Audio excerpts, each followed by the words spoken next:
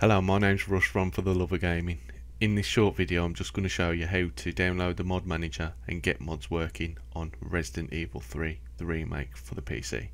So what you want to do is go over to nexusmods.com and in the search bar search Fluffy Manager 5000.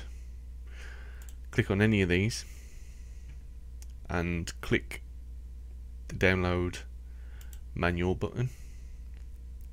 It gives you two options for download, free and premium. As it's a tiny file, there's really no reason to pay for it, so you go ahead, download, and you will get a zip file.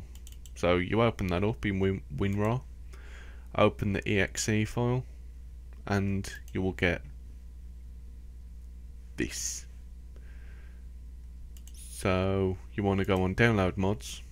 Everything with a tick next to it is downloaded, and when you've downloaded it you want to go into the mod list, click that over and launch game.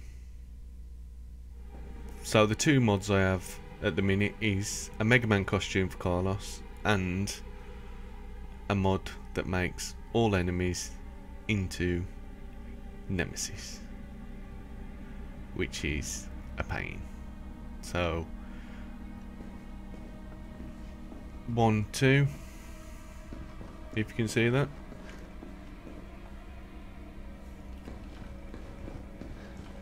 I believe if we open this door, should be a couple more.